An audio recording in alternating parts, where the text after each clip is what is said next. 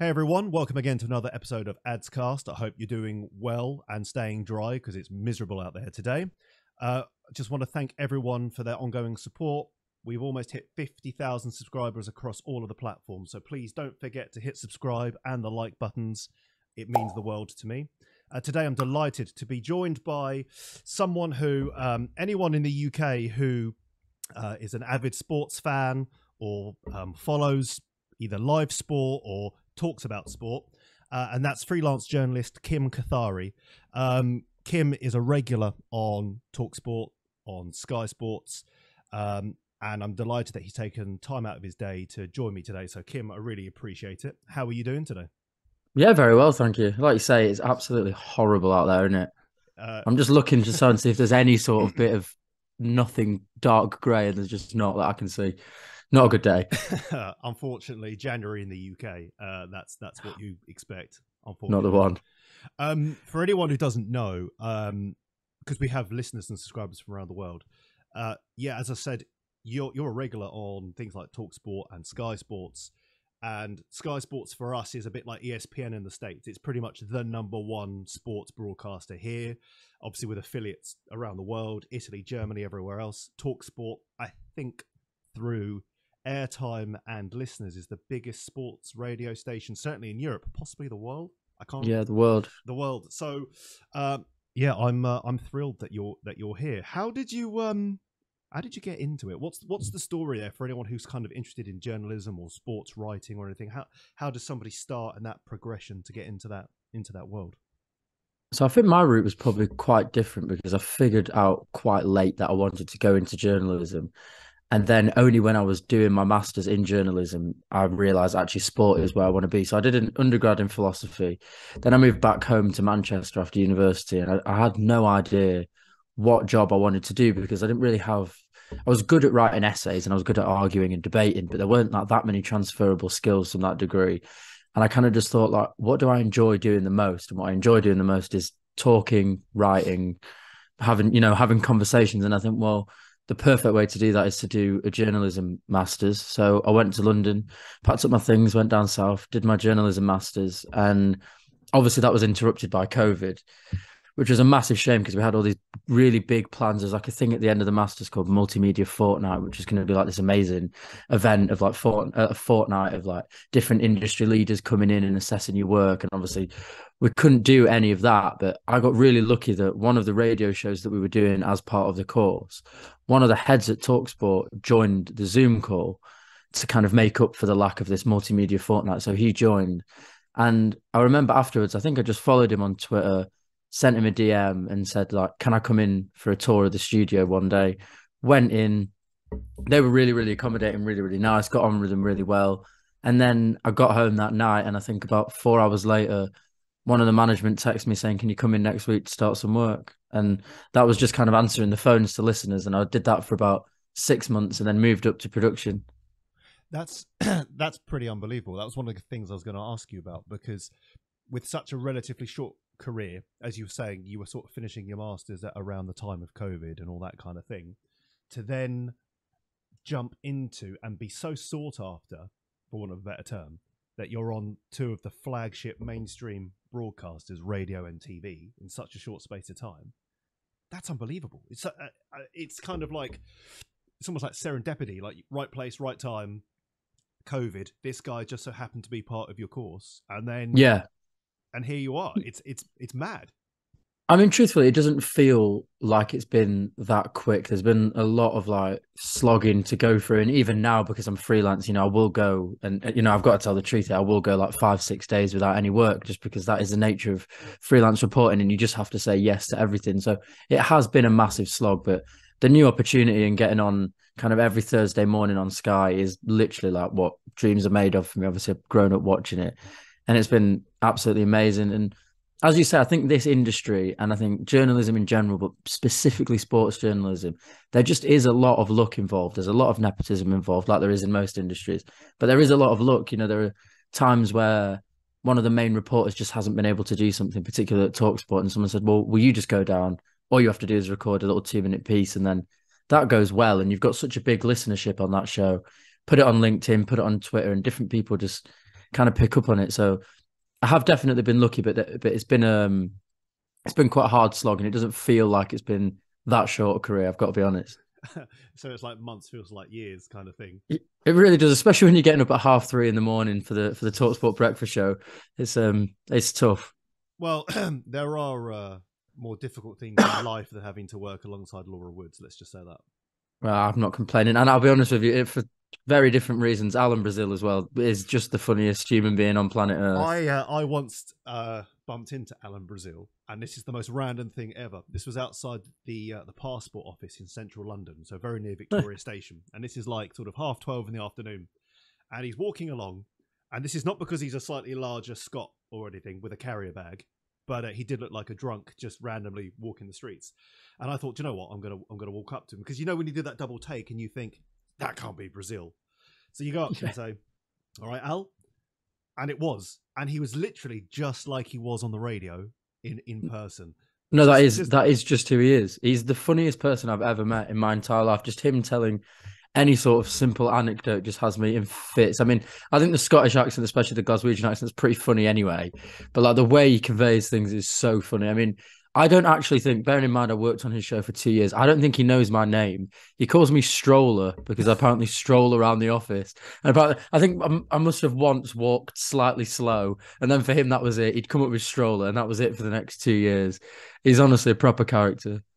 So I have to say, yeah, it was the funniest experience ever, because you've got Brazil there on the pavement, and on the radio he is just a bit like he can't pronounce any name, like you just said, with the Glaswegian accent, and I don't think he knew what day of the week it was, and it was the best thing. The best thing. He's honestly just a proper character. He is just exactly what he is like on radio. But actually, to be fair, he's more tamed down. He's more like tamed. He's more toned down on radio. Like when you get him in the pub after the show, honestly, some of the things he comes out with are just like no, but like, you know, when you laugh so much that you actually like feel sick. Towards the end, I'm not joking. I can actually show you. Towards the end, every time I'd go out with him, I used to write down on my notes the things that he would say, just so then when I went home, I could look at them and I could just remember them and just start laughing again. He's the biggest character in the world, man. No, I love that. I love the fact that you're working on people like Brazil show. Yeah, you said it was a bit of a slog, but it's clear that you're passionate about what you do. And what's great is, in your instance, somebody who's clearly passionate about writing, presenting, having, you know, conversations, dialogue. Clearly, you've got a big sporting background as well. And you've been given this opportunity and you're thriving. It's not one of those where it's like a slog and you're like, oh, I'm getting bogged down by this. You can tell there's that hunger. And it's great that that hunger has now manifested its way into, like you just said, you're on breakfast show, national radio. You're on at 7:00 pretty much every Thursday on Sky Sports. I mean, that's a big deal. How many people behind you would kill for that opportunity? I know. I've got to remind myself of that sometimes, because quite a lot of the people who I came up with at Talksport, or who kind of joined a little bit after me, just because of circumstance. And obviously, I think I'm not really that polished yet. And I think I've got a lot of learning to go, and they probably just learned a bit quicker. So I'm always comparing myself to them, and they're doing like amazing things, and they're on all the time, and they're in the studio. So a lot of the times I think I'm quite negative about myself. I think that's just natural. I think we all have our little kind of negative thoughts about what we're doing. But you are right. Like sometimes I do just have to remind myself, like my housemate's upstairs in his boxers getting ready for work, watching me on TV recording from downstairs on Sky. Like it is mad. It is obviously mad, and yeah, I love it. I mean, I really love it. I'm so excited by it all, and I just want more. I just want more and more opportunities. And that's an exclusive, by the way. That anytime that on Thursday morning, 7:00, when you're being interviewed, don't pan the camera down because you're in your boxes. Oh yeah. I mean, he upstairs honestly is just like snacking in the morning in his boxes, just sending me pictures of me on TV. It's crazy. It really is. No, I love that. I think, I like you just said, I love the fact that is the sort of, like you just said, what you want to do, and you're sort of grasping it with both hands. And, you know, yes, okay, fine, there's a 3:00 star or whatever, but you're embracing that. I think that's, you can tell that some people just go through the motions, and you can tell some people are really sort of like geared up for it, revved up for it. Just going on your point where you said you're a little bit raw and not polished and whatever, I don't think that's a bad thing. You see, I think there's such a thing as being too media savvy too polished, and sometimes you want an opinion, you want a bit of controversy, you want a bit of, oh, I don't just want to say the right thing or whatever. So, give the honest opinion. Give that kind of. It's almost like a fan answer, where it's a little bit, like a bit raw, a bit, and that's what everyone says in the media. Footballers or whoever it is in front of the camera, media training and all that. Yeah, I mean, the industry has changed massively. I mean, I'm obviously like quite young, mixed race, northern. Like when I was growing up, there's no one like that on Sky Sports. There's no one like that in the media at all. There's kind of like you've got a demographic which is sort of your middle class, middle aged white man speaking in a particular way. That is kind of what the industry has been dominated by, and it is changing massively. There's not that same level of seriousness that there once was. There's a lot more kind of participation from people who are likely to have opinions and people who strongly feel in certain ways. And I think that's obviously a huge benefit to people like myself, because 10 years ago, these opportunities certainly wouldn't have been arising for me. And I'm glad that is changing. And I think, look, like with social media, content just is changing anyway. Like we have amazing opportunities to deliver stories and opinions in so many different manner of ways. And I think that's really helped young people in my industry specifically. One of the things I've picked up on when I have heard you and watched you speak, especially when we're talking about a particular passage of play rather than say a contract situation or whatever, is it's clear that at some level you've played the game that you're talking about. So you have an understanding of what you're talking about. So if you were talking about a match or a sequence of play or whatever, you've got some people who are very articulate and they can describe it, but they can't really describe the moment or the scenario or whatever. And that doesn't mean you have to say, oh yeah, when I played, I did X, Y, and Z, but there's a way that someone speaks. And I think what's changing more and more is the people who might have done a journalism degree and know how to be a wordsmith and whatever are becoming less, I don't want to say relevant, but anyone who can talk with a bit more passion, or it's clear that they've played the game or they have an understanding or just a love of the sport, are beginning to come through. That's what I would say that new wave is. And I'd say you're definitely a part of that. Definitely the way that you deliver is better than somebody who's just more of a polished wordsmith. And I think that's why I think that's added to why you've got your regular spot.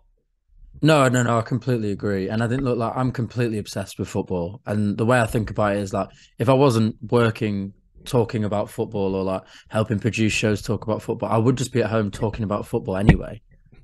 So it's like, it doesn't really ever necessarily feel like a job, especially the kind of paper talk thing's a really great first step, because I'm also a freelance reporter at Sky, which is very different. The kind of press conferences, you have to kind of I wouldn't say toe the party line, but you have to ask the questions that are going to get the best interaction and aren't going to upset them. That kind of thing. But the paper talk thing, when it is just pure opinions, it's fantastic. It's an amazing opportunity because you're working, but all I'm doing is saying what I was saying to my pals last night, like, oh, this is a terrible signing, I can't believe they're doing this. But I'm just expressing it in a slightly more articulate way and using slightly less swear words or whatever. But it doesn't feel like a job because I actually love the sport so much. Like, it dominates my life. I play it like 3 or 4 times a week. Sorry, I watch it every single night. Like you say, yeah. I'm just completely obsessed with the sport, so it really helps. It really helps, and I think it comes across. I'm glad you said that as well. No, it definitely does, and I think that is. I think as you become more prominent, I think the way that you deliver your opinion, whether it's transfer talk or manager speculation or passages of play or how a team is doing, that's where you start to see a bit of a separation. And I think that slightly older hat way, and I also hate people who sit on the fence.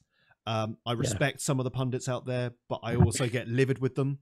Somebody like Martin Keown, who I've got a huge amount of respect for, played the game, he's an invincible, all that kind of thing, never makes an opinion, always sits on the fence, to the point where obviously he works on the same radio station that you do, and the host of the show that he's a participant on makes a joke on a daily basis that, get off the fence kind of thing, whereas you will actually deliver your opinion. And I think that's what it resonates with people. Yeah, definitely. I think that like football is supposed to be fun, right? All sports are supposed to be fun at the end of the day. They are supposed to be entertainment, and there is a danger that we do take it too seriously sometimes. Like, we try and like overanalyze everything and try and think about like the right outcome, or like, oh, I knew this player was going to do this or whatever. But like, it's just a game of opinions, really. And that's what makes it so great. That's why you can go to the pub with your pals and you can sit there for 10 hours if you can hack it. And you can speak about football for the whole 10 hours because it's all about opinion and there's so much nuance to it. And it's so interesting to talk about and it's so interesting to get other people's opinions on it, which is why, like you say, it's disappointing when you get former pros who know the game so well. They've played it. They know everyone in the game and you want them to just give like a solid, nice opinion, which can then influence your decision and can influence your opinion, or you can just completely go against it. And that's kind of the whole point. But it is really frustrating when people sit on the fence, and I don't want to do that. I think because I'm at the beginning of my career as well, I don't really want to upset anyone or a particular fan base or anything like that. So I think maybe I tone down my opinion slightly, but I will always give it at the end. It will the message will always come through. I'm glad you said that because, and again, this is sort of like a lucky right place, right time thing for you. This season that we're having now in the Premier League must be, along with, Leicester and some of those other ones, it must just be a goldmine for you. It must be the season that keeps on giving. We've got an unexpected leader. We've got title favourites who don't look like they're going to mount a challenge. You've got people like Liverpool and Chelsea who are fighting over mid-table. We've got Everton, who have just obviously sacked Frank Lampard. We've got VAR decisions all over the shop. So never-ending list of things to talk about. So for you, you must be sort of rubbing your hands thinking, this is just like one of the best seasons you could possibly wish to sort of commentate on, really. Oh, absolutely. It's a gold mine this season. I mean, you mentioned Everton. So I started Paper Talk 4 or 5 weeks ago. Every single week, there's been a section on Everton. They are a gold mine. They're absolutely the disastrous situation at the moment. I feel incredibly sorry for all the Everton fans. But I would say for a journalist, for a broadcaster, this has been an unbelievable season. I mean, you look at that league, 12 downwards. I think Forest are 12th or 13th, and you look downwards. Those teams are all really, really quite poor, and any one of them can go down. You have no idea what's going to happen come the end of the season. The Arsenal situation, of course, is really, really interesting because it's always great. I mean, look, I'm going to be honest, I'm a Man City fan, so I don't want Arsenal to win the league for obvious reasons, but it's always great when a sleeping giant performs really, really well, and it is unexpected. I think we all knew Arteta was going to do well at Arsenal. Well, that's not a surprise, but the speed at which it's come about is very surprising. They're halfway through the season, they've got 50 points. They could go on and do the Centurions like Manchester City did. They are on course for that. So, yeah, fantastic, fantastic season to work on. I think as a fan, I'd like to get your opinion on this because maybe mine's slightly tainted by City's performances. I think in terms of quality, I think the Premier League has never been this bad in the last 10 years. I think in terms of the actual quality of teams, the Premier League is really bad because you've got your Liverpool's, Chelsea, Spurs all underperforming, Man City underperforming. As I mentioned, you've got the whole bottom half of the table, which pretty much any of them can go down. It's only really Arsenal who are playing scintillating, exciting football every day of the week. So as a fan, not the best season. I don't know. What do you think? It's funny you say that. I was just looking at the table now. The bottom 7 clubs are separated by 3 points. That's what I mean. And, the only other league that I see that kind of grouping of clubs is in the Championship, which is statistically the most competitive and difficult league, I think, in the world. Yeah. I've never seen the Premier League condensed in the way it is now. On your point about quality, it's a funny one because I going back to timing, I think I can't recall a season like it, and I'm unfortunately old enough to remember every Premier League season.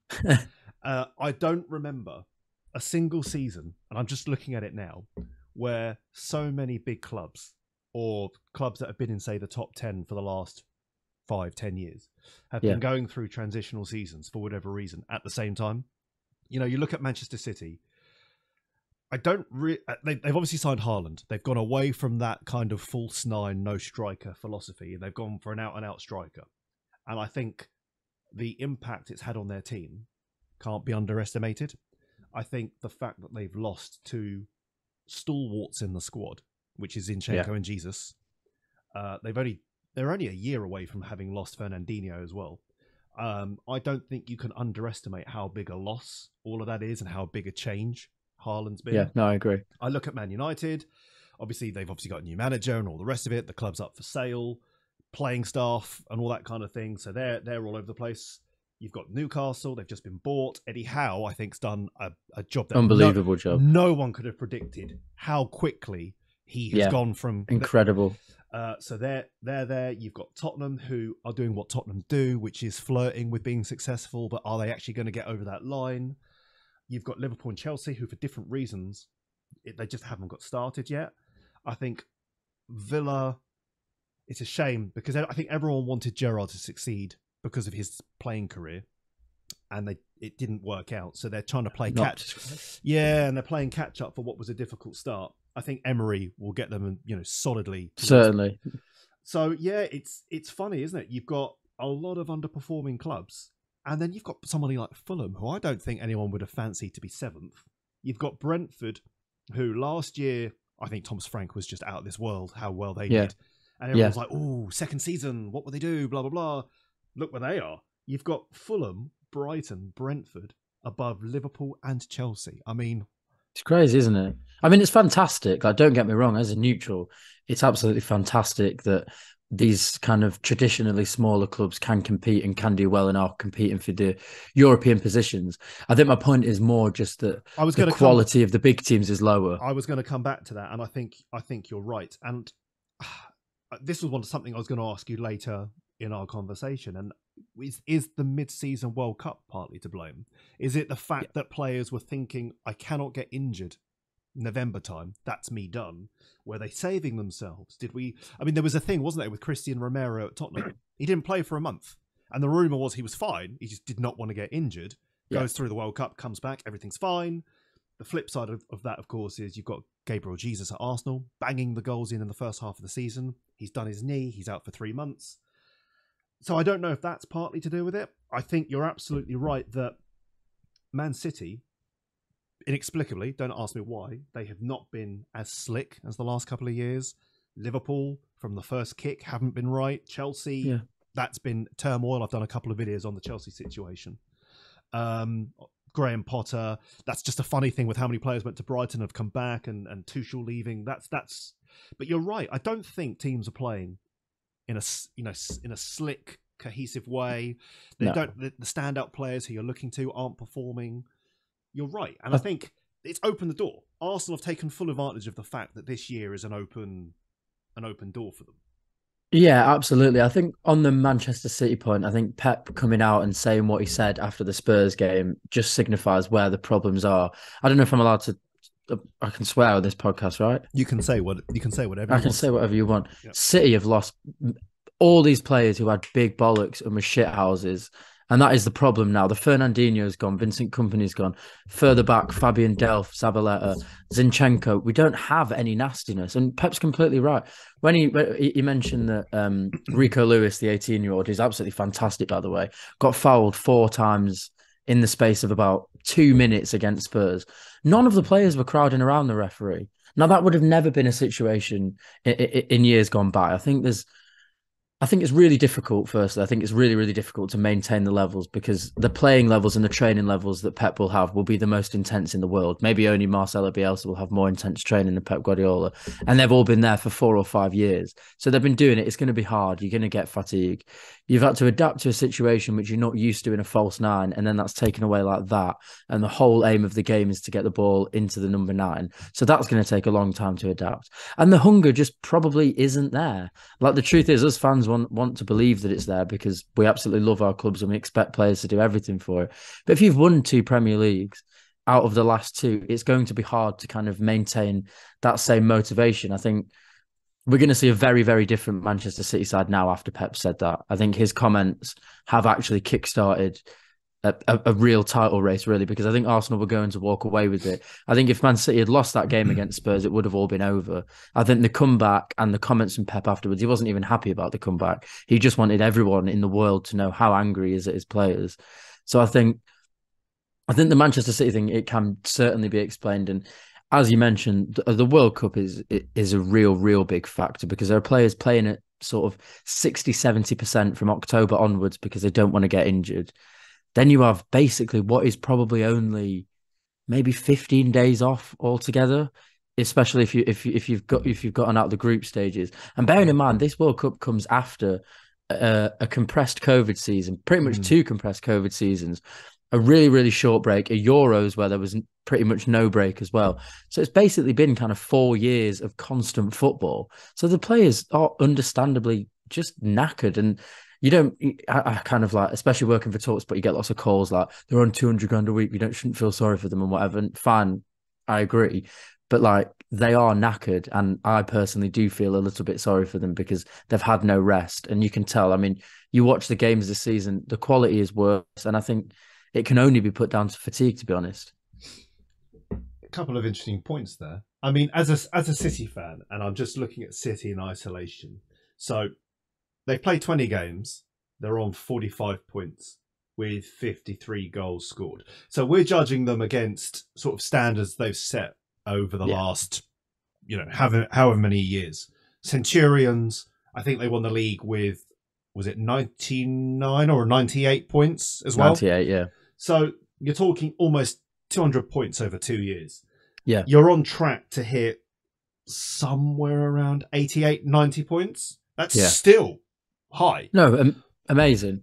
Amazing. Don't get me wrong, but the thing this season, because obviously I go home and away, I watch the games, every single game. So like the results haven't actually been that bad, but the performances have been really lackluster, I think, this year. And it kind of frustrates me when people say that Erling Haaland's a problem. Obviously, there has to be a level of adaptation to the new style of play. I understand that.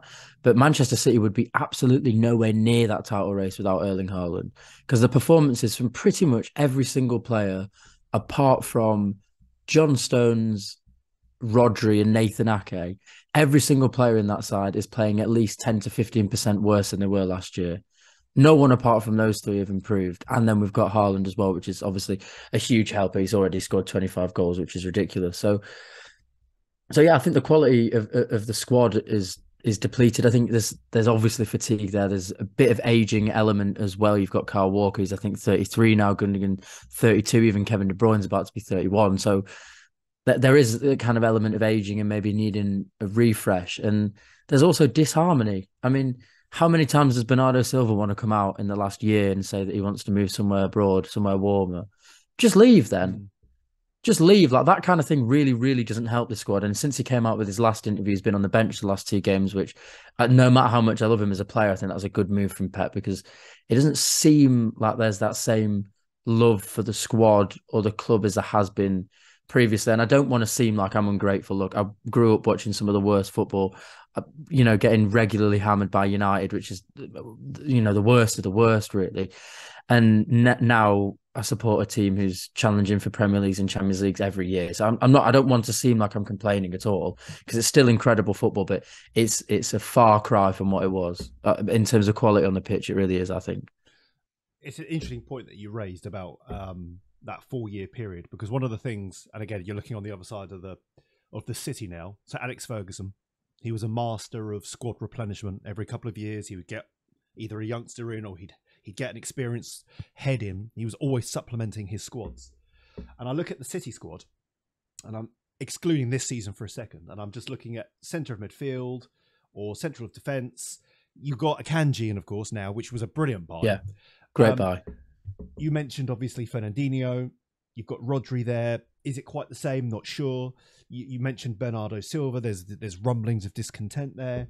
Is it a case that perhaps we're going through squad replenishment, or having options, or even, like the Champions League final, Guardiola overthinking things, playing three at the back, or things of that nature, where we're talking tiny fractions. Yeah. But I'm looking, and we'll take VAR out of it for a second, but I'm looking at the Man United game.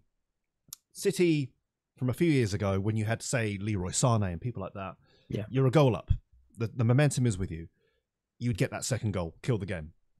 Mm-hmm. This time, you didn't get that second goal. All the possession. You've got people like Foden, who are great in possession, but they don't look like they're a massive threat. It's all pretty, but there's no real second goal coming. And then, of course, look what happened with United. They come back, they win the game. But we're talking about in years gone by. I don't think that happens. No, and then I agree. You've got Arsenal, who in those kind of games, that rub of the green is going for them at the moment. So, is it a case that this year is just one of those years, or is it a case that Is Pep slightly to blame in terms of, you mentioned Haaland, you've got Alvarez who could come on, you've got all these different options, and I've seen All or Nothing, and he talks about like sniffing it, smelling those Yeah, moments. yeah. Are you guys doing that? Is that the reason why there's that gap at the moment?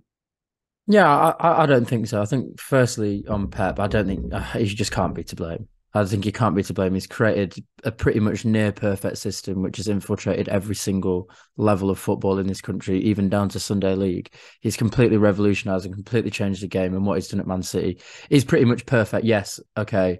If I think about the Champions League, I think about Chelsea and Porto.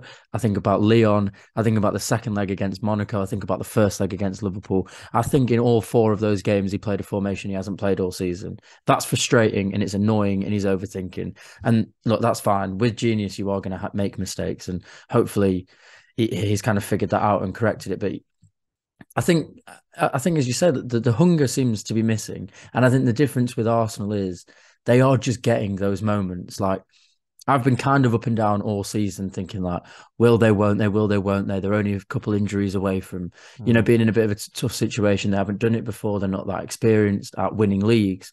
But that result the other night against Man United, scoring in the last minute, that's a champion's result. That is the absolute mark of a champion, is that I think they were 1-0 down, weren't they? And then they were 2-1 up and then 2-2. And then scoring in the last minute against Manchester United, who's like a really, really old rival and a fantastic team now under Ten Hag. They're playing some really, really good football. Doing that, to me, I just watched that and I thought, yeah, this is the side. They're taking their chances. They are getting the rub of the green, I suppose, in terms of potentially injuries, you could say. But I mean, that's also about management and it's about training. But they haven't had any huge injuries apart from Jesus, which they seem to have recovered from well. But in midfield, particularly, I think if Odegaard or Partey or even Granit Xhaka get injured and they don't have a replacement, I think they will certainly struggle. But they haven't had those issues so far, and they are just the masters of these kind of moments where they're winning games. I mean, the Leeds game, for example, earlier in the season, I mean, that was one of the most one-sided games in the world from Leeds' perspective, and Arsenal win that game 1-0. And that is what champions do. And City haven't done that. City had, I think, 79% possession against Everton at home and drew 1-1 because Demarai Gray scores a wonder goal. Now, that wouldn't happen in years gone by, and that wouldn't have happened with Arsenal either this season. So football, as Pep always says, it's about moments. They're capitalising on their moments, and Man City just haven't this season, and they've probably left themselves too much to do now. It's really interesting because the other thing which skews this, partly down to the World Cup and all the rest of it, we're looking at teams that played 19 or 20 games. City and Arsenal haven't played yet. And one thing that City have been really good at, generally speaking, over the last few years, is when there's a big game, Manchester Derby or Liverpool or whatever, they usually turn up and put in a good performance. And if they do turn up against Arsenal in that first game, and if they do turn Arsenal over, then 8 points becomes 5 points, but Arsenal have another loss. Yeah. It might psychologically change things. Yeah, definitely. I mean, look, there's still 6 points to play for between the two clubs, so it's in Arsenal's hands because they're ahead. And if Arsenal decide to play for a draw and that tactically works, then there's nothing Manchester City can do really. I mean, I think there's 19 games left or 18 games left for City. I think they have to win 16 to have any chance of winning the Premier League, and I think they have to not lose to Arsenal. I think if neither of those two things happen, I think it will certainly be Arsenal's title. But it makes it really, really exciting. And look, like as you know, I'm a City fan, so my ideal situation is that Man City win 4 trophies every single year for the rest of my life. That isn't the case, right? Obviously, and that would be terrible for football. And that's one thing that I've quite enjoyed about this season is that is really exciting now. That is really exciting because you've got a team who's never done it before, playing out of their skin, playing incredible football on to break records.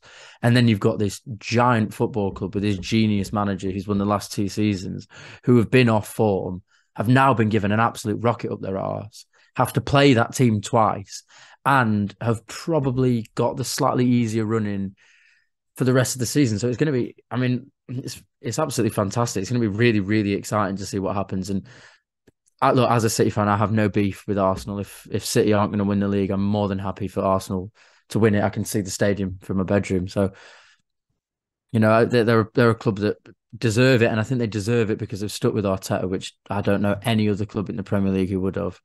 And I think it's fantastic that they're finally seeing the rewards. What's your thoughts then on Arsenal? Because obviously he's been there now. This will be, well, 2.5 years at the end of this season.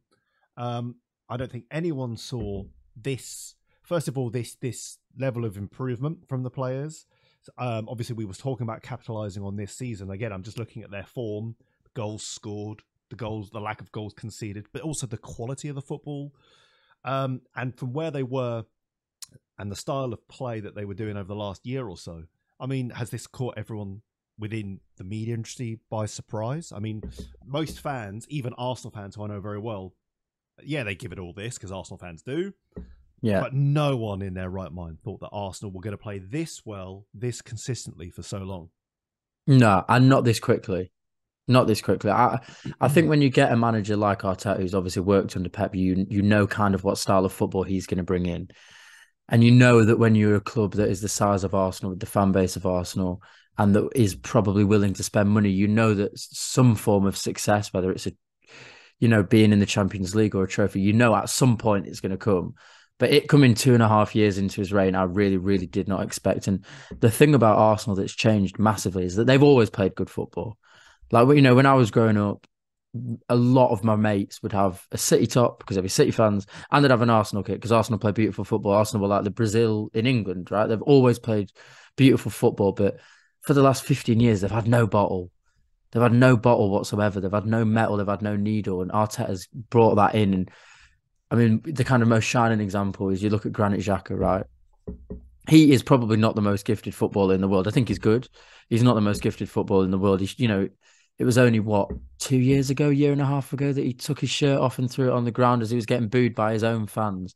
And look at like the mentality that it takes not only to come back from that, but then to captain the side and captain it so well. He's such a leader on the pitch, and that's what they've missed for such a long time. And they've got that now, and they've got players like Granit Xhaka and like Odegaard and like Martinelli and Zinchenko, perfect example, who just love the club.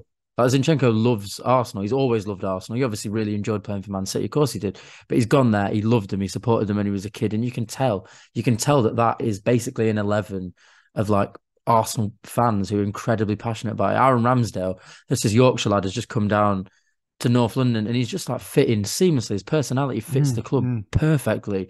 And so, yeah, Arteta deserves massive, massive credit. But the recruitment has been unbelievable. Like they have identified targets that they've needed and they are just perfect for the football club. Their 11 right now is absolutely perfect. Yes, they don't have the depth, which if they don't win the league, that's the only reason, right? The only reason that they might not win the league is because they don't have the strength and depth, but they're buying. They are buying in January.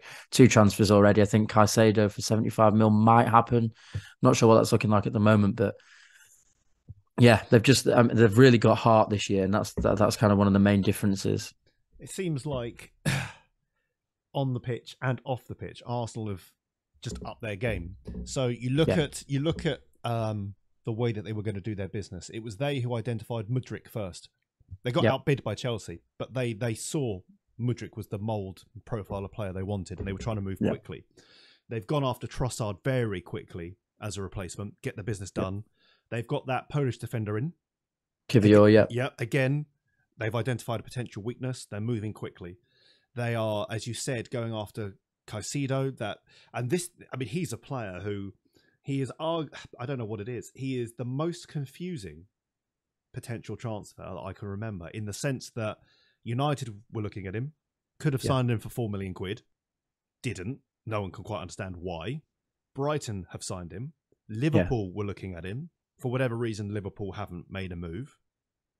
And now Arsenal look like they're going to capitalise on that situation because they've realised, well, there's an opportunity here, and they're gonna go for it. Yeah. They went for Thomas Partey when he became available from Atletico Madrid. Boom, swoop in, get him. Jesus, they sniffed, was he available? And very quickly they got Zinchenko as well. Yeah, brilliant bit of business, really, when you think about it. And I mean, if you watch the documentary, if you watch the Amazon Prime, the Arsenal All or Nothing documentary, and you just watch how Edu Gaspard does his business, he's an absolute genius at it. The fact that he's a former footballer kind of baffles me because he's got such an incredible businessman, and he works so well with Arteta that you're right. They just identify these players and they move in very, very quickly. And like the Mudryk deal is a perfect example because they're not going to be held to ransom. They don't want to be held to ransom and they don't want to pay for a player, in terms of wages or transfers that's going to upset anyone in the squad. And I think them losing out on Mudryk, although his cameo against Liverpool was actually quite incredible for a debut, he looked amazing. But if that's going to kind of unset anyone, then it's not worth doing. And Arsenal know that, and they're very, very, very well run at the moment, especially with Eddie there. He's doing an amazing job. It strikes me that you've got two personalities there, Edu and Arteta. They both played under Wenger. And when Wenger first came into the football club, he was very, I don't want to say aggressive, but he was quite forthright. So he was renowned for finding those gems, and he moved quickly. He didn't let a transfer rumble on and on and on and on. Boom, let's get it done. Edu seems to be of that kind of mindset. Yeah. And then you've also got Arteta, who has obviously worked alongside Pep.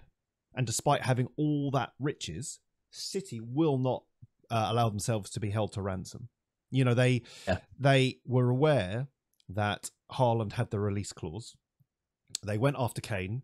The amount of money that was quoted by Daniel Levy just to start things off, they were like, no thanks. They were prepared to wait. Knew that Haaland was available in a year. They've gone after Haaland. Done. And the way that they've always sort of accrued their players, and you think about De Bruyne and Silva and all these players, apart from Grealish, every single one I think represents great value for money. Grealish, we just need to wait. I think he needs to be given more time to see if that transfer fee is worth it. And you see with Arsenal, 50 odd million quid for Partey. I don't think anyone would blink an eyelid now. And the money for Odegaard, and the 20 odd million for Jesus when he's back from injury, and so on and so forth.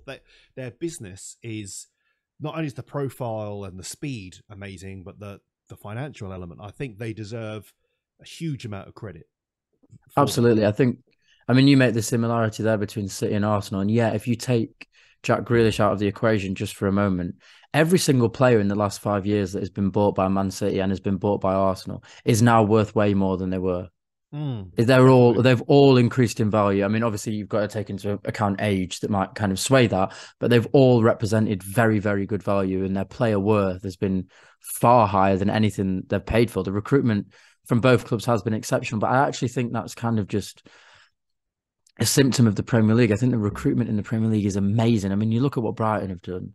How they've got Mitoma for 1.5 million. They bought Caicedo for what was it, 4 million? Yeah. They're doing unbelievable business, and I do worry a little bit about the state of European football compared to the Premier League. I mean, I saw something on Twitter this morning about like the spend in January between all the Prem clubs is about 350 million or something so far, and the next is Bundesliga on 5, I think, something like that. Which is really, really worrying because the Premier League have the best recruiters, they've got the best training facilities, they've got the most amount of money, and they've got the TV rights deals, which are absolutely astronomical, which no one else has. So I think there is actually a kind of element of danger in terms of European football falling by the wayside. But from a Premier League point of view, the recruitment is absolutely exceptional. The facilities on the whole are pretty magnificent, and all the best managers in the world and most of the best players in the world now are playing in the Premier League, and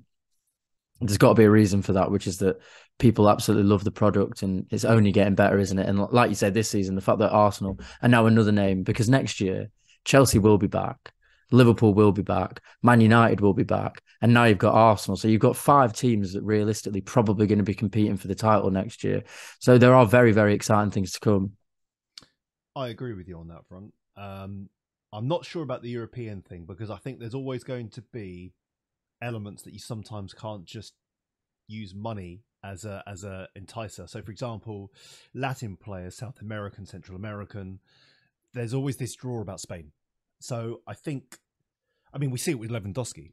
He's going to leave Bayern Munich. Premier League clubs could have outbid Barcelona because they're broke, but he wanted to go to Barcelona. And I think there's just sometimes if somebody's got a desire, they are just going to go to those two, Spanish giants. Bayern Munich, I think Bayern Munich, I think, are going to be there. It doesn't help that Juventus, Lord knows what's going on with Juventus. Every couple of years, they seem to want to do something to get a ban. Terribly ran. Italy is going through a bit of a lull anyway. I mean, when was the last time Italy consistently had teams, fighting at the latter end of the Champions League. But I think I hear what you're saying about the product of the Premier League, which is great, but also worries me as well, because I'm seeing, and this is something else I was going to ask you about with VAR. I'm seeing almost a tendency to try and make the Premier League more of an entertainment product and less about the game and the sport. The way that they introduce VAR, some of the inconsistencies of decisions, to me, and the kickoff times as well, it seems to be trying to gear it around theatre. And don't get me wrong, sport is theatre, but you've also got to keep true to the fundamentals of the game as well. I don't want VAR to become almost like a not a comedic thing, but like a byproduct or something which is used for entertainment and takes away from like the purity of the game. I completely agree. I think there is a danger of that, and I think that VAR is the perfect example, because VAR is only good for neutrals. It's only good for neutrals, right? It's not good for anyone inside the stadium. It's not good for anyone who supports a club, because every single club now has been affected massively by either celebrating a goal and going completely wild for it only to be chalked off, or, which is by far the worst byproduct of VAR, not celebrating a goal that you really want to celebrate. Now, that is the worst feeling in the world, because celebration of a goal is the pinnacle of any football fan and any footballer's life. That's the whole point. The whole point of supporting a football team is at the pinnacle to celebrate a goal. So if you can't do that, and if that's being taken away because maybe television companies want to create a slightly more exciting product for the neutrals, which I understand because they're a business and they are the reason that Premier League footballers can bring in these amazing players, because they're the ones who are basically the majority shareholders of the Premier League, because they pump in the most amount of money, right? So I can understand why you would want to make it more appealing for a mass audience. But you are right, there's a real danger of actually like killing the enjoyment and the love of football from fans, and that is something that worries me. I think VAR is a byproduct of it. I think kickoff times are absolutely absurd. I remember not that long ago, maybe like 3-4 years ago, I had to get up at 3 o'clock in the morning to go down to Bournemouth from Manchester for a 12:30 kickoff. Now, no one's thinking about any fans there. They don't care. They're just thinking about what game they can show on Sky. Oh, it's the Champions. Let's put it at 12:30. Well, that's not acceptable. Ticketing pricing, completely unacceptable. The City Spurs game the other day, I've got a season ticket, so I think mine's quite cheap because of my age. So it works out at maybe 25 quid a game, which is fantastic. But I went on the website to buy my friend a ticket for the City Spurs game. £68 was the cheapest ticket midweek in Manchester, which is a working class town. That's disgusting to me. It's not acceptable. And the more that football goes this way, you are right that the fans are just being left by the wayside. They have been for ages now anyway. And VAR is just another product of that. You can't celebrate a goal in a stadium anymore. If you score from a corner, you can't celebrate it because there might be a handball or there might be an offside. So, VAR has really, for me, killed the enjoyment of going to the game. I think, when you watch it, like you watch the World Cup or whatever, and someone scores a goal and there's like a 3-minute wait, I'm not going to pretend, even though I hate VAR, I'm not going to pretend that I don't find that exciting. I find that really exciting. When I've got no skin in the game, I find it exciting. I find the wait exciting. Then the cheer when the decisions, revealed which way. It is entertaining. But at the price of that is real supporters who have been shafted for years, and this is just another extension of that. See, the difference is, if you look at something similar, like Hawkeye in cricket, or the TMO in rugby, or even mic'd up refs in American football, because you've got more transparency and more screens and more kind of like involvement with the fans. Like Hawkeye will show if a ball is LBW or if it nicked the bail off the wicket or whatever. And then you see if it's a try or was a foot in touch in rugby, the fans can see. So if the decision is horrible, the fans will start cheering because they can see there's a try. And if the try is not given, you can hear the outcome. They're like, what the fuck? Because they can see it on the screen. And then with NFL, you can hear the refs are mic'd up, and then they'll announce to the whole stadium, we think the decision is whatever, and then it's, first down over here or whatever it might be. At least the fans are included in that. The problem with VAR is you've just got VAR check going on up there, and you don't know what they're seeing. And the Man United game was really interesting when they played Arsenal. The winning goal, And this is kicked up an absolute stink on social media because they didn't show anything on Sky in terms of what was the freeze frame initially for the goal to stand. Then it was released, a load of stills were released online showing, I think it was Trossard, you had Zinchenko, and I think it was Varane was playing him on. What everyone was then saying is if you actually watch the American broadcasters who show the next frame, Trossard actually delayed the pass that he made, Zinchenko was offside. So what are they looking at? And I think that's why fans are infuriated, because you've got something like that where they don't know what's going on and which frame is being looked at. Of course, we had the issue a couple of years ago with somebody like, I think it was Son, his shoelace or something stupid. He was offside or he'd called for the ball and his hand was offside, but you can't score with your hand anyway, so how can that be offside? And I don't think they know what's going on. I think that's part of the... And then, of course, you've got the Man United City game, the Bruno goal, or was it a goal? And that's where the rules start becoming absurd. And VAR is now going... In one instance, they're going really anal to the letter of the law. And in another game, they're not. So the fans are like, well, what the hell here? No, I think you're right. I think that the transparency is a huge issue. The fact that we can't hear the decision making is a massive problem. But I think really and truly, and I find it hard to say this because I do sympathise with referees. They've got a tough job. But the problem isn't with VAR because in the World Cup, it works perfectly, right? There's no decision really that was very contentious in the World Cup because they're the elite of the elite. The standard of officiating in this country is absolutely abysmal. It's so unbelievably poor for the amount of money that's pumped into the league, for the fact that it's the most watched league around the world. The standard of officiating does not represent that in any way, shape or form. And I've never really understood this idea of like, in the Premier League, you have to have British referees. Why? All the best referees are European. Let's pay them some more and bring them over here and they can officiate here. Because the standard of officiating is terrible. I mean, look, obviously I've got a bit of skin in the game, but that Manchester United offside with, Rashford basically shepherding the ball for like 30 metres. Now, the letter of the law would say that's offside, but the law's been changed so many times to accommodate different situations that no one knows the law. No one understands the rule. The referees don't understand the rule. The fans can't understand it. The pundits can't understand it. So there needs to be like a real overhaul, I think, of officiating, because I think that really is the problem. I think VAR implemented well in terms of offsides, like, using the 3D scan that they've been doing in the Champions League. I'm fine with that. If we're kind of taking your shirt length, if you're taking a bit of your body where you can score from and you're offside, is annoying because an art of being able to get past your last defender is putting your body in a particular position which gives you a natural advantage. But look, if it gives you a natural advantage and it's offside, then it's offside. I don't have a problem with that. I have a problem with using VAR for subjective decisions because you're taking it out of one person's hand and you're giving it to 4 people to have a debate about when there's a live game of football and 50,000 people in the stadium. It's objectively ridiculous. But it really, really doesn't help when you have the standard of officials in this country. And I'm not just talking about the Premier League. I know loads of mates who support the Championship teams, League One, League Two. It's really, really, really poor. And I think for a country where football has so much money, I think there's pretty much no excuse for it to be the state it is in.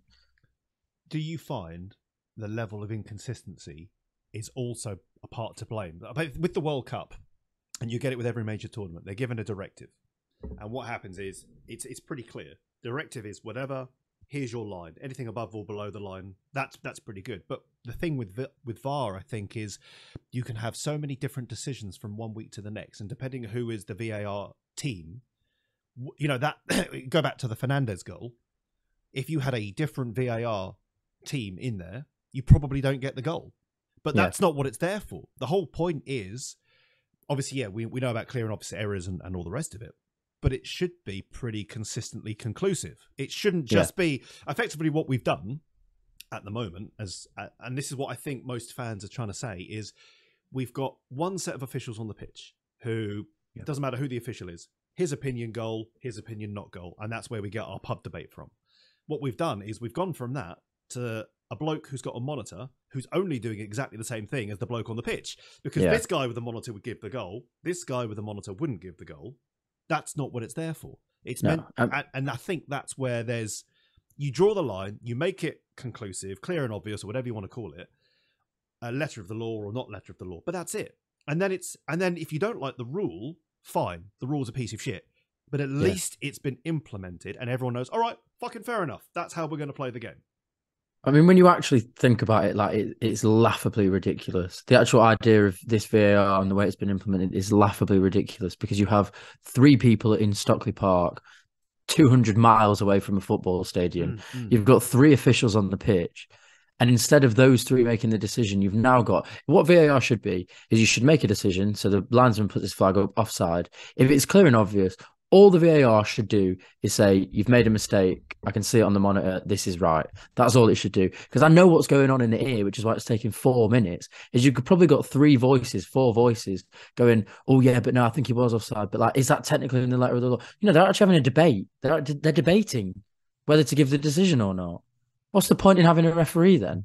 Just sack the referee off and have the 3 people in Stockley Park, or just have one who's watching from a camera. It's actually like the way it's been implemented is laughably bad at the moment. And the inconsistency is ridiculous. Yeah, just like I said earlier, it's if you don't have that line for what it's used for, offside, goal, this, that, the other, then like you just said, what is the point? There's no point. Why are you just adding to the debate, as you just said, over here? I don't have a problem with them being 200 miles away, but like you just said, with all this technology or the monitors or the angles, make sure that every decision is right. Yeah. And make sure you make right. Since VAR has been implemented, there have been the percentage of correct decisions has not improved. If anything, it's probably got worse. Really? So it's absurd. It doesn't make any sense. I think it's ridiculous. And I think, like, look, we can hate VAR for being inconsistent, whatever, that's fine. And maybe they'll sort it out. But what VAR really needs to be hated for is the excitement factor. Because as I've said, you can't enjoy celebrating a goal. And there's no point in buying a season ticket if you can't enjoy celebrating a goal. You can't even celebrate like a thunder rocket because you think, oh, there might be a man standing in an offside position who's slightly in the goalkeeper's eye line.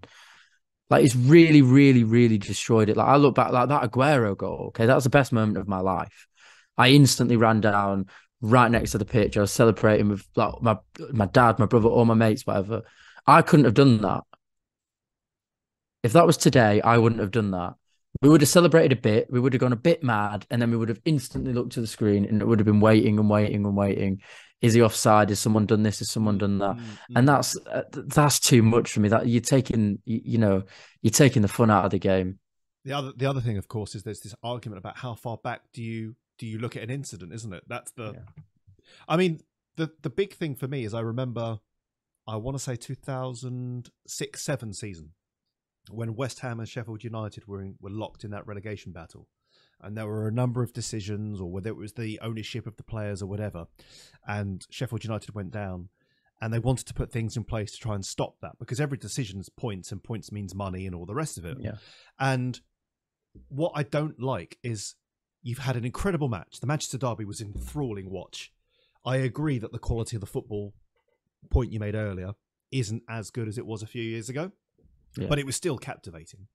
And what you've got at the end of that game is a group of, if you include all the staff and whatever, 30-odd people. No one actually has a clue what the hell's going on. You've got City feeling aggrieved. Half the United team probably thought they got away with one. They probably don't think the goal probably should have stood. Half of them probably do.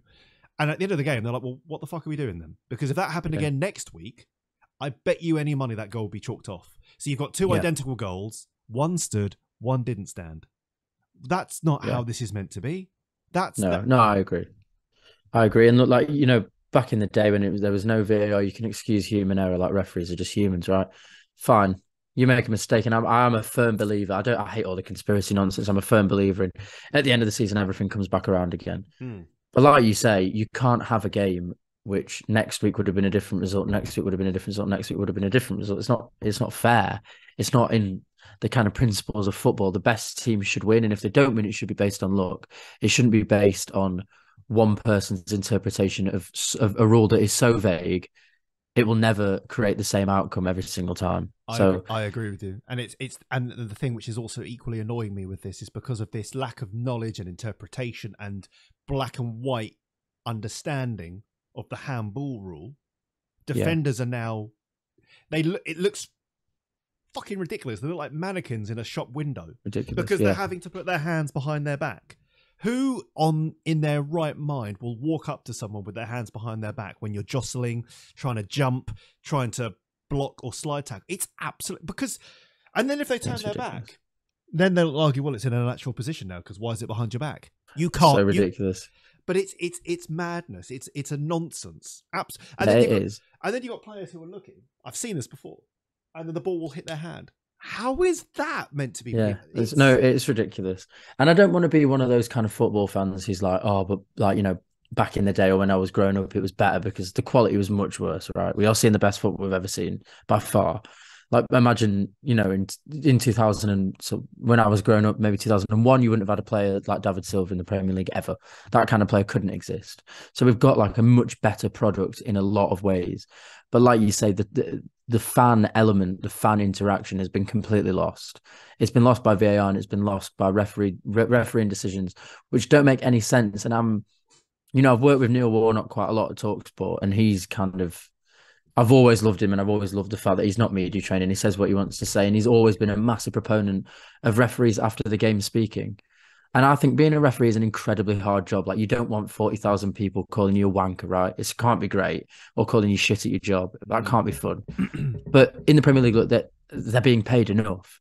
And if they make a mistake, just like any manager or any player, they should be able to come out and at least explain why they thought that or apologise for the mistake. But I've only heard Mike Dean's voice now because he's retired. You don't hear them ever. You never hear them speak. So it's like, it's frustrating. And as you say, like, points means money and all of that. Like, let's say, for example, Manchester United now go on to win the league at the expense of Man City by 1 point. Now, you could bring that down to that one decision. I mean, obviously, yeah, look, there's a 38-game season, whatever. But like, that's a huge consequence. I mean, okay, maybe it's not a good example to use City because they pretty much have unlimited money or whatever. No, but let's say they're coming up against Leicester. It's a valid point because it's not just the goal in the game which affects the result. It's the knock-on effect. It's the psychological effect. And in that particular instance, because the goal is so contentious, it has an effect on, well, to certain scenarios down the line, because it affects the way that you play, the style of your attack, and it will also affect the next officials because they've now got bias either for or against because of all the media furore. So it is valid because, and you know, City second or finishing third, that has the difference on automatic qualification for the Champions League and money and the rest of it. But you're right, in a title or relegation battle, that could be a defining factor because it's not just the 3 points here or there. It's the knock-on effect for both clubs after that. And like you just said, with VAR, it shouldn't just be an extension of not knowing. It should be the definitive, that's it. I agree with you entirely. Agree. Yeah, I agree. I think, you know, we can complain a lot. And look, like I say, it's really difficult being a referee. And I could never do it. And I think sometimes that I'm watching it at the stadium and someone has a shot and it takes like the tiniest of deflections and the referee gets it right, and I just don't even understand how they've seen it so quickly. So like that, I don't want to be like really, really negative about them. I think it's a really difficult job, but a bit more transparency and a slight improvement in either the quality of referees or the concreteness of the law would go a long, long way, specifically for like in stadium and fan experience. Definitely. I totally agree with you. And I think, you know, there's loads of different things that have been sort of put forward, like why don't you have 4 linesmen? Because how's a linesman who's looking after effectively 1/4 of the pitch supposed to see through 10 bodies and get the you know, just anything to help the referee, or even have more than one ref. You can have like sub refs like they do in American football who can be on hand to see sort of finer things and then tell the ref, look, I've seen something here. The ref can make the call. Just give the ref some sort of word in his ear, he can go and look at the monitor and then he can make the call. It's still going with the ref. Yeah, it's just I and this is why I've just got this worry that football's being turned too much into like a commodity. We're trying to serve the market that's sort of putting the most money, and they want to break America. They want to break the Far East. So the kickoff times and the way they package the product is aimed to try and get that buy-in. What I would say about that though is that I just don't think fans are going to let that happen. Because they tried to do it with the Super League. I was there. I was actually with TalkSport at the Chelsea Stadium when they were protesting, as we found out that Chelsea had pulled out of the Super League and it wasn't going ahead anymore. So like the fact that they've done that shows that, like, look, football club owners probably don't really respect fans that much. The TV rights companies and the TV companies absolutely do not respect fans. They're customers. But at the end of the day, you can't have a football club without its fans. It's not going to work. There aren't enough kind of like, as you would call them, like tourists or neutrals to fill grounds, to buy shirts. So the real power is with us as fans. But are we going to allow the game to be taken away, or are we going to do what we did with the Super League? Because the Super League was a piss take, right? Like we've taken increased ticket prices, we've taken shit kickoff times, but the Super League was like a big fuck you from them, being like, we can do whatever we want, and the fans are like, well, no, you can't. And then that was it. They spoke with their kind of voices, they spoke with their money, and within what was it, 3-4 days the Super League lasted. So the real power is still with us, but it just depends on whether we want to exercise that power and voice it. On the subject of fan power, there was a number of I'm just gonna demonstrations. get my charger. Sorry, one second. No problem. It's just got low power. Sorry. I was just going to say that on the subject of fan power demonstrations, obviously Everton fans and West Ham fans were getting their voices heard over the last couple of weeks, and we've seen Everton obviously parted ways with Frank Lampard, which again, we were talking about Gerrard earlier. It's a shame that an ex-player who had such a stellar career, unfortunately, it hasn't worked so far in management. I mean, what was your thoughts on his appointment, how it's gone, and where Everton go from here?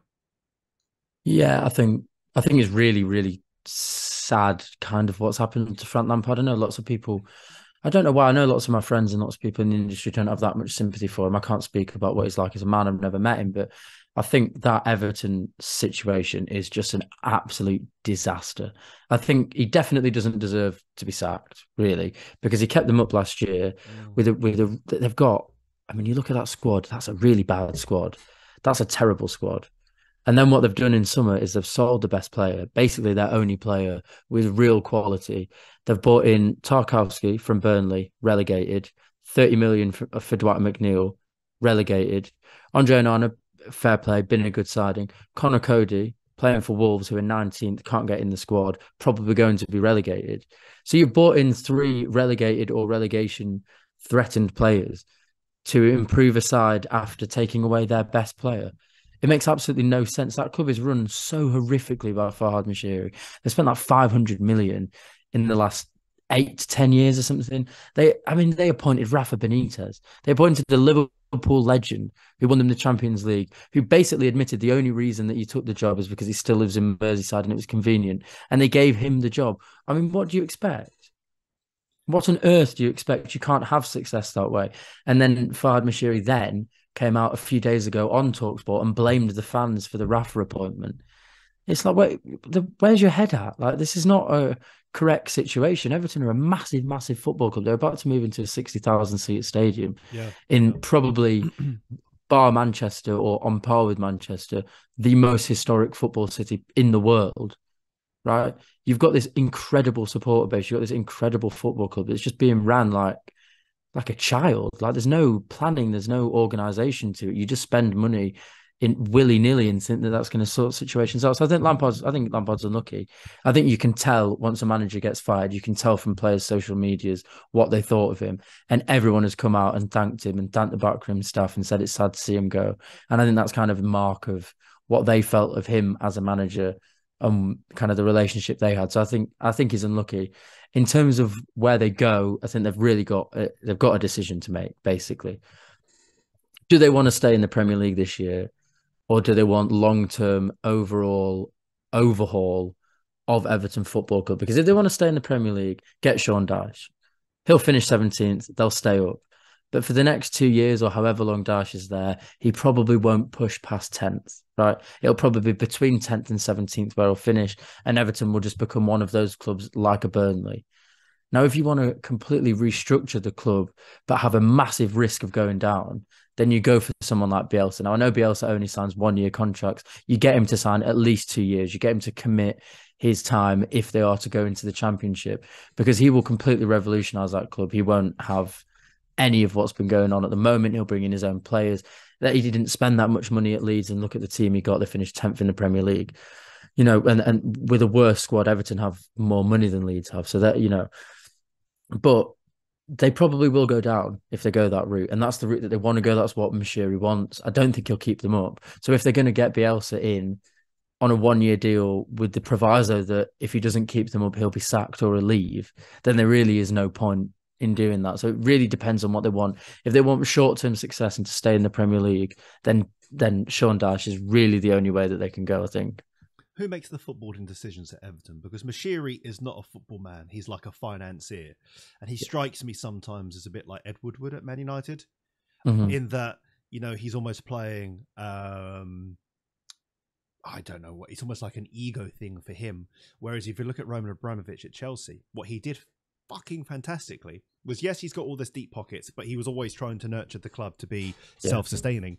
He had I've forgotten her name, Maria, that hard as nails negotiator. Yeah. And he was like, I've forgotten her second name. And she was like the Daniel Levy style negotiator, got the best deals when they sold, got the best deals when they bought. When they identified through their scouting network, off they go. Although there was an element, I remember, was it Ancelotti when he was there, when they went and bought Shevchenko and said you have to play Shevchenko all the time. Yeah. But with some of the names that you listed for Everton, was Frank involved in bringing them into the team, or are they all above his head and he was just said, here you go, you have to work with this? How did it go down there? Do we know? I'm pretty sure Frank won't have had a huge amount of say in the transfers. Probably, I know. Obviously, Mashiri had a problem, didn't he, with Marcel Brandt because he was the sporting director. Yeah. Didn't want him anymore, sacked him. Now you've got to bear in mind that Marcel Brandt is the man who not brought in, but who oversaw, Ancelotti, James Rodriguez, these really, really excellent players, Romelu Lukaku, right? So Richarlison, these are like, wasn't Brent involved? Richarlison. So these are probably the best players that Everton have had in the Premier League. Now, Mashiri, for whatever reason, I don't really actually know exactly what went on, but for whatever reason, he didn't fancy him, so he got rid of him. And the club since then, and previously as well, I suppose, has just been in complete freefall. I can't imagine that Lampard was given that much responsibility, or I can't imagine he was given much power when it comes to transfers. I can't really speak on it, but it doesn't seem like it. I think you just look at the Danjuma case, for example. Yeah. So he'd done the media. He was in the Everton kit taking pictures. He'd done his medical and he was signing because of Frank Lampard. Then Lampard gets sacked and he thinks, well, I don't want to be here anymore. Gets a call from his agent about Spurs. And I mean, who's not going to go? So it's like... Very good point. There's no planning at the club. Another stark example of this, but the other way around, is okay. So though Mashiri wants Rafa Benitez, ridiculous, right? Actually offensive, I think, to actually hire a manager who is your crosstown rivals in that way and who's called your club a small club and done all of that, the bitter rivalry thing, and is clearly only in the job for convenience and to be in the Premier League. I think a horrible decision for the fans. They were never going to be able to stomach it. But then you have a player like Luca Digne, who's an unbelievable player. Rafa falls out with him, so they sell Luca Digne. The next day, they sack Rafa. That makes absolutely no sense. There's no sense being made whatsoever. It's like just willy-nilly decisions being made off the cuff. And it's a shame because Everton have arguably the most passionate, loyal fan base because, they really, really love their club and they're being treated like mugs. And Mashiri doesn't really know what he's doing. I live with an Everton fan and I was speaking to him the other day. I don't think going down to the Championship is the worst thing in the world. Now, I know you look at teams like kind of your Wednesdays, your Ipswich, your Portsmouth, your Sunderland, who it wasn't so easy to come straight back up. But you would think with a club the size of Everton, with the right appointment and the parachute payments, they probably would come back up. And I think maybe that's just what they need. Maybe they need a reset because it's been too long of average and below average Premier League football. Maybe it wouldn't be the worst thing in the world. I don't know. It's perhaps a bit of a relief for Frank because I don't think, this is the continental model that it used to be, that you'd have the coach, if you like, and the coach would be given all these players and it would be like, well, go coach, go make it work. Whereas over here, managers, and I'm talking about proper managers, they're the ones who give like the short list of players to, whoever it is that's then responsible for getting them. If Frank's not being included or is giving targets but not getting his targets, that must also be a frustrating situation for him because you're paid to keep Everton in the Premier League or achieve whatever position in the league, and part of your remit is to, if you've got this style of how you want to play, and you need a centre back, maybe you want a better ball playing centre back than a Connor Cody or a James Tarkowski. But if you're not being listened to or overruled, whatever it might be, what are you supposed to work with? So maybe for Frank, it's almost like, well, I'm almost doomed, because unless by some miracle this crazy guy who's signing all these checks just gives me the best ingredients of players, I'm stuck. You know, you look at Richarlison. You were mentioning players who have left the club. You know, he scored critical goals for them last year.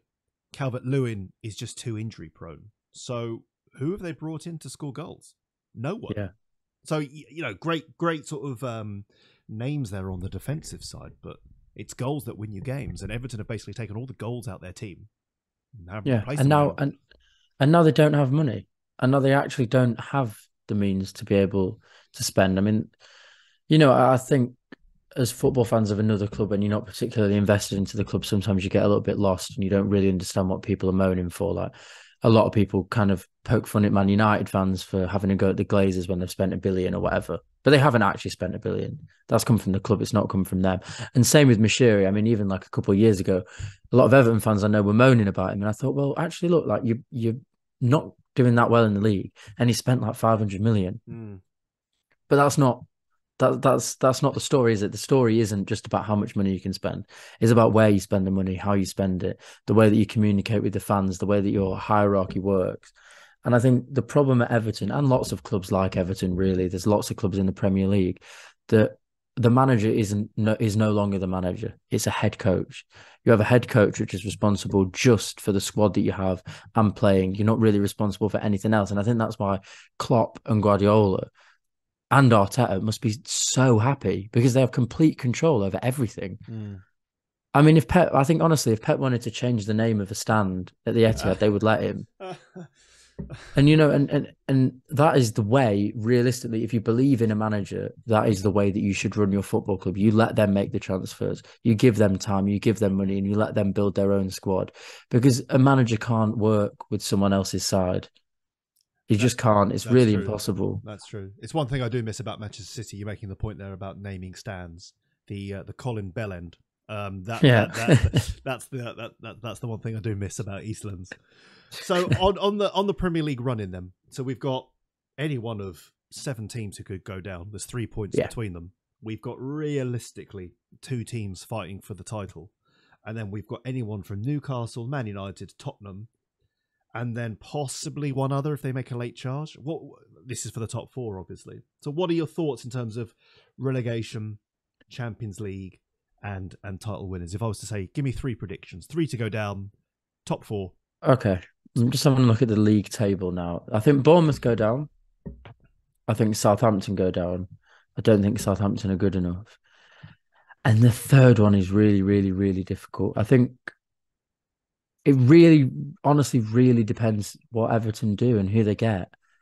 If they get Bielsa and they sell Anthony Gordon, make some money, 35 million, and let Bielsa bring in 3 or 4 players, potentially they could stay up. Potentially, they've got if they get Sean 4 Dyche, days. 4 days. They've got 4 days. It's just not enough, is it? It's just realistically, it's not enough. And I think the way that Bielsa wants to play, then you need a full preseason. Really, you can't get players who are used to like a low block playing high intensive football within pretty much 1 or 2 weeks, which is what he's going to need. It's not going to happen. So the Everton situation. Do we have any murmurings as to who they're actually going to go? I know Bielsa's favourite, but obviously, yeah. But do we have any kind of inkling as to interviews or anything of that nature yet? Bielsa's favourite, and he is keen for a return to the Premier League. I don't think he is particularly enamoured with the hierarchy at the moment, and I think he thinks that it might take too long to turn them around. I think they are going to have to, seriously, in the next 4 days, buy 2 or 3 players to lure Bielsa in, which I don't think they're going to do. So I would very much expect it to be a manager like Sean Dyche or like Ralph Hasenhüttl. I think if they get Hasenhüttl, they'll go. And I think if they get Dyche, they'll stay up. So I think the only other team that's sort of in the mix, I think I would say for certain, I think Southampton and Bournemouth will go down. And I think Leeds, if Everton sort the shit out. So Everton, just for everyone who's watching or listening at home, Everton have won 3 games. 3 games out of 20. 3. 3. That's The least in the league. the least in the league. And although they're second bottom because they've managed to get some draws, I mean, Bad, isn't it? that's horrific. 3 Terrible. games. Even Dyche going in there. I mean, look at that record. In their last 5 games, you've got 4 defeats and a draw. It's terrible. And but the thing that Everton have, and actually, the thing that when you look at the table, probably Everton, Leeds, Forest have, is they've got incredibly iconic old stadiums packed every single week with vociferous fans, and that really, really does help. Everton stayed up last year pretty much because of the Goodison atmosphere. So they have that on their side. If they can start getting their home form, kind of just not losing every week at home, they've got a real chance of staying up. But it is, like you say, it's exciting. I mean, even if you look at Palace, who have been having an okay to good season, are only 3 points off Forest. They're only 7 points away from the relegation zone. That can happen in 3 games. Really exciting. But I agree with you. Who would you say if you had to quickly say 3 to go down? I think Palace are safe only because although they haven't got a goal scorer, I've been to Selhurst Park this season. I've seen them play. They've got energy. They listen to Vieira. What Vieira started to do is make changes mid-game that affect games. Yeah, and they should have got something at Chelsea. Very unlucky to lose that game. Yeah, agreed. I think they've got enough to stay up. Forest, because they bought almost every player in the world over the last 2 transfer windows. And I think Cooper's a good coach as well. I think he's an exceptional manager. I think he's in line for a top job. I think he's amazing. So I think Forest will be fine. Yeah, I think Leicester. I mean, look, Vardy's in and out of the team because obviously his age and a few niggling injuries. Brendan hasn't had the best season in terms of decisions and who he's picking, but when they're down, because they were in the relegation zone not long before the World Cup, they've just got enough that when it looks like shit might get real, they pull a victory or a couple of draws out the bag. So I think what you were saying before. So although a lot of them are concertinaed on points, I actually think it's from Leeds in 15th down. I think Wolves with Lopetegui will be fine. That's what I think. I think give him 3 or 4 more matches. Get one of his main men up front, starting to score some goals. I mean, Ruben Neves. How he's still there, I do not know. I don't understand. Top 4 midfielder all day long. But yeah, I think Wolves will be fine. West Ham, I mean, they always say there's a team that's too good to go down. And I know that Moyes hasn't been great this year, but with Rice, with Souček, who you fancy might just score a goal from nowhere, if they can get Jared Bowen anywhere near like he was last year, I just fancy West Ham to have enough. The team I worry about to turn it into a proper 4-way fight is Leeds. So me too. Leeds, Everton, Bournemouth, and Southampton. That's exactly the same. But like you, I mean. I think it really hinges on who Everton get. I think I would say, if I was a betting man, I'd say definitely Southampton, Bournemouth, and then it's between Everton and Leeds. And the recruitment of this next manager for Everton is so important, because I don't think Jesse Marsch will stay the whole season. And I think with Leeds, which is a dissimilar situation from Everton, they can't just get in a Premier League stalwart to defend and get them draws and keep up, because their players are not those type of players.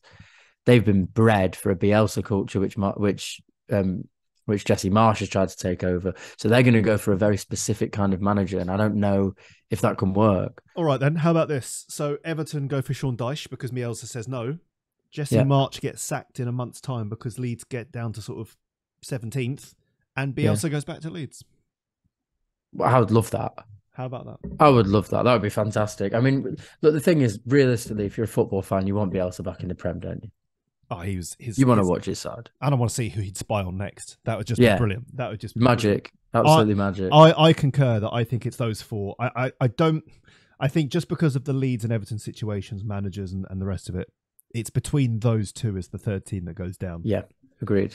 Top 4 then. Agreed. Go on, hit me top 4. Who's going Champions League? Top 4 in order will stay as it is now. Ooh, interesting. I think Arsenal win the league. I think they'll win it fairly comfortably, about 6 points. I think City will definitely come second. Between Newcastle and United, I think I don't really know. I think Newcastle probably will. I just think that this what Eddie Howe's doing there and the spirit at the club. And I don't know if you saw the other day, Jacob Murphy waving off Kaleta. He got sent off and Jacob Murphy was waving him off the pitch. Like proper shithousery behaviour. But that's what you want to see, I think.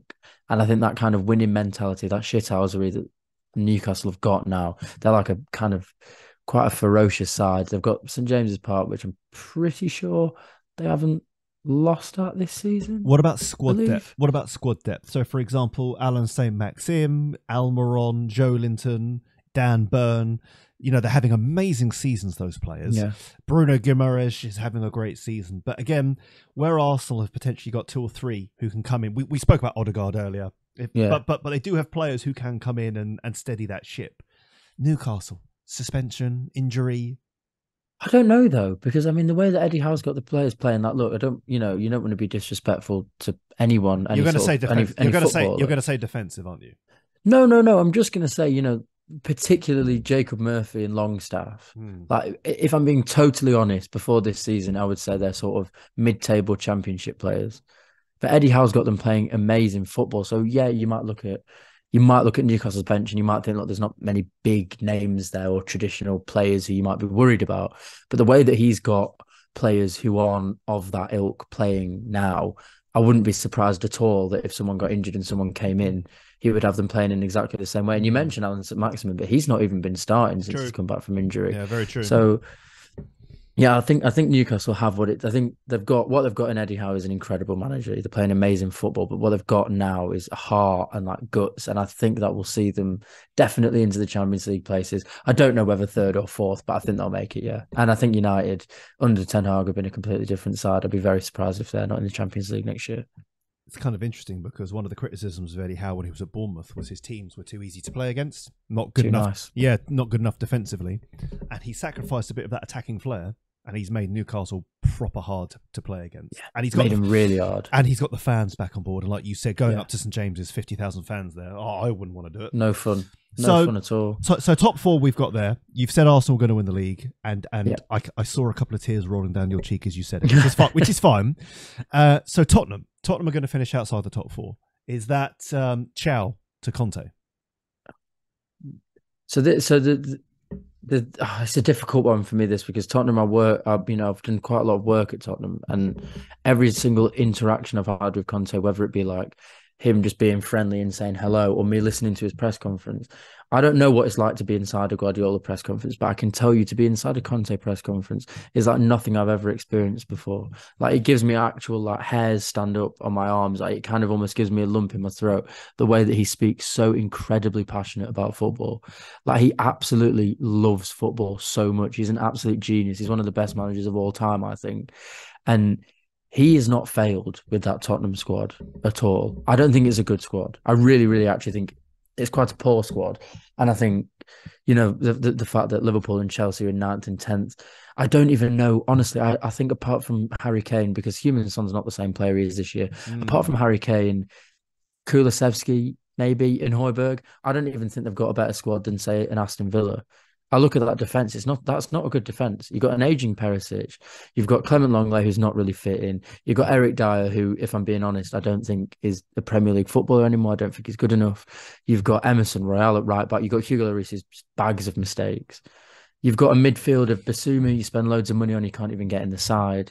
Sometimes Harry Winks, Oliver Skip playing. These are not Premier League footballers.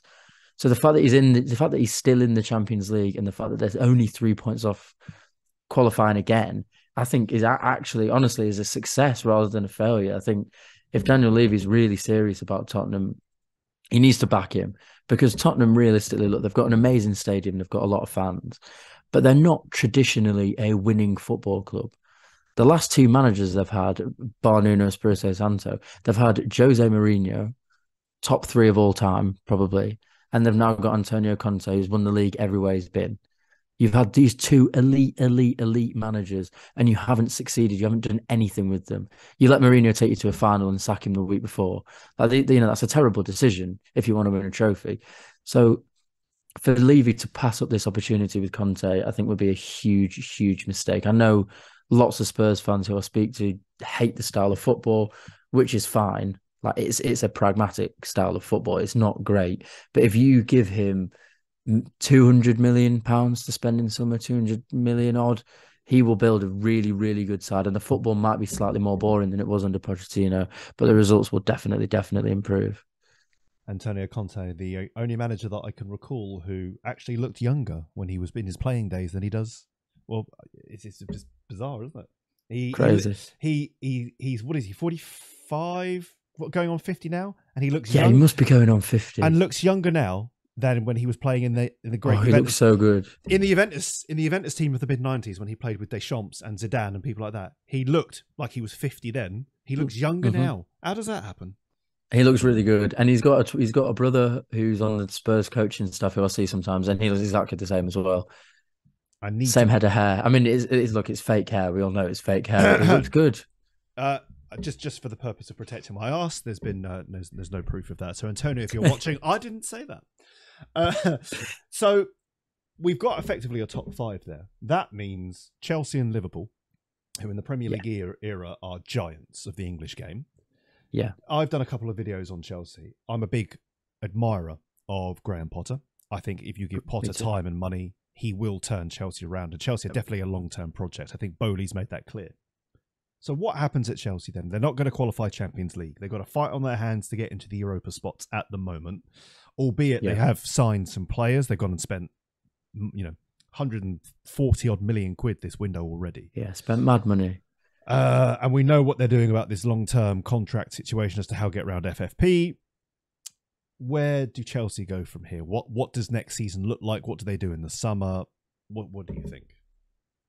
I think they're in a lucky position, realistically, that in my lifetime, no matter where Chelsea have been or what style of football they're playing, they've always attracted the best players. They always attract really, really good players. It's very rare that someone will be about to join Chelsea and go somewhere else. I even still think, which is a mad thing to think when you've got Arteta there and you've got Arsenal almost winning the Premier League. I think the majority of players, particularly in my age group, would rather play for Chelsea than Arsenal just because they've been a dominant side. I don't know if West London has something, as well. There's kind of the allure of London, which maybe the Manchester and Liverpool clubs don't have, but they always seem to have been able to attract good players, and the players that they're buying now are young. They are young, talented players, which suggests that Graham Potter's going to be given time to mould them. I don't know necessarily whether he's had any say in the transfers, but I think the transfers individually, I think Mudryk looks fantastic. I think Badiashile at centre-back looks very, very good. I think they're going to get Nkunku, which is a great signing as well. So I think they are making good signings. Even they might buy Moises Caicedo as well, which is going to be a great signing. So I think, look, they've got a very, very good squad, and they've got a young squad, and if Potter is allowed time, he will mold them into a very, very good squad. I think also Chelsea losing out on the Champions League this year, or even losing out on Europa, is not the end of the world. It's not the end of the world at all. I mean, the fact that Arsenal are now out of the Europa League is going to benefit them massively. If Man City beat them on Friday in the FA Cup, they will have nothing but the league to prepare for. They'll have a game every week, whereas Man City will have one every 3 or 4 games. So being out of the Champions League, yes, it may detract a couple of suitors, and yeah, you probably won't get as much money, but it doesn't really seem like that's a huge issue for Chelsea. So I don't think it's going to be the end of the world for them. I think they'll come back. I wouldn't be surprised at all to see them fighting for the league next year, or at least 3rd or 4th. And with Liverpool, because a lot's been made, of course, about the lack of signings in midfield, the aging squad, Klopp's 7-year cycles that he has. What do you make of the whole thing? I think in the same way that Manchester City are having a poor season is the way Liverpool are having a poor season. You got to remember last year Liverpool played every single possible football match they could play. I don't think that's ever happened before. They are knackered. These players are rightfully absolutely knackered. In the same way that the way that they press, the way that they counter press is incredibly intensive. Training will be incredibly intensive. Klopp's been there for 7 years. A lot of the players have been there for 4 or more. They're going to be tired. I think with Liverpool, it really, and I rate him so highly that I would say this.